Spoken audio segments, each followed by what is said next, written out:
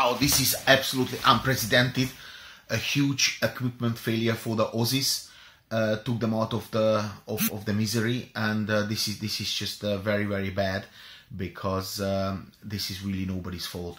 But then again, in every sport where you use equipment, including in tennis or Formula One or horse riding, okay, a horse is not an equipment, but in a way it is, you know.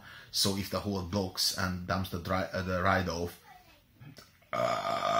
excused, then that's what happens. So bad luck for the Aussies.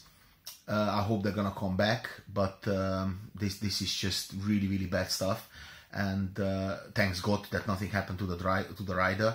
He had marks on his nose from the wheel, and his knee opened up like a flower at spring. So it's not very good, and he cannot shake his lingy-ling.